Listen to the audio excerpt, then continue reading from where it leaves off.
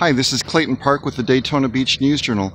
I'm here with developers Ronnie, Bledsoe, and Parker Mynchenberg, and we're on the site of a new development in Ormond Beach called Plantation Oaks that's just getting underway.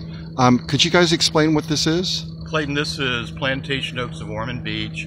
It's 1,033 acre. It's a manufactured home community. What we're looking at right now is our 10,306 square foot clubhouse site, which is under construction. Our first phase is 427 lots. The sub phase that we're building right now is 97 lots, and we will have manufactured homes on leased lots. All right, and this project has been in the works for how long?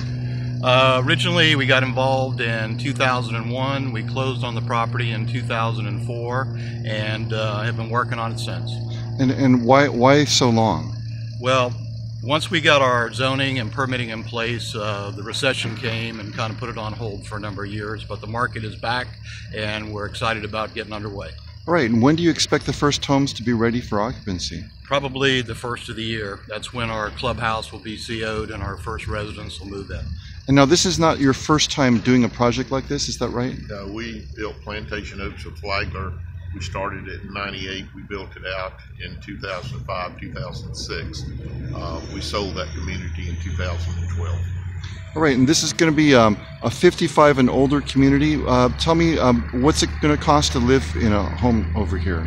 It's an age-restricted community, so 55 and older.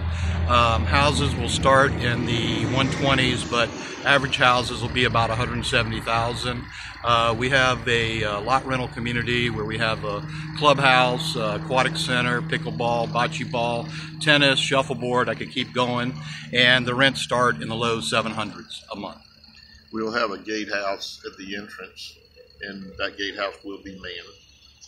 All right, and for more information, where can people go? Our website, which is not totally complete, is plantationoaksoformondbeach.com, and our 800 number is on our billboard. I don't have that number, but I can get it to you. All right, thank you very much.